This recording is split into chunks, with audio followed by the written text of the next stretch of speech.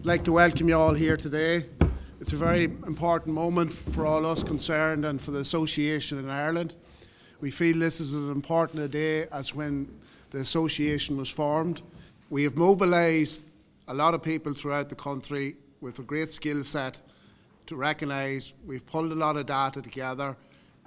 We feel that we could come in and shout from the outside, we're looking at different issues, but the reality is we want to pull the All-Irelands back. We want to condense the provincial championships.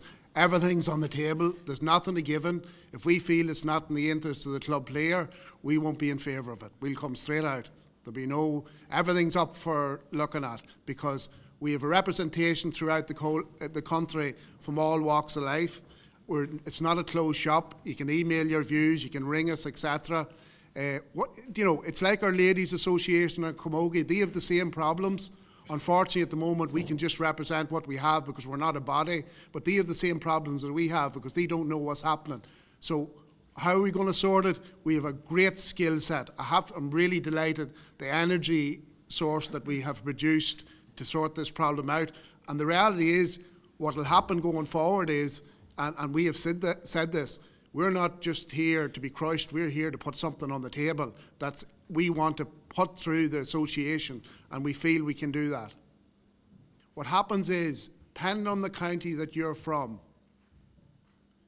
people will sit here today and say, our county fixtures is fine. But as your county gets better, you have more problems. And you can set out your plan for the year, but if your team goes on to a Leinster final or an Ulster final, and then problems begin. It's all right setting them out. We want something in stone that we can back up, and we're going to police it going forward in conjunction with the GAA.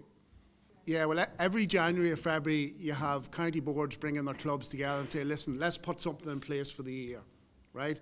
But that's okay, fine, until you're waiting to what the county happens. We're looking at bringing the All-Ireland's way back, and we're looking for Croke Park to assess with us what we're putting on the table to move the thing forward, that there's 2,319 clubs have to wait on 32 counties. So our thing going out today is that the 32 counties must wait on the 2,319 clubs. That's the framework we're going with.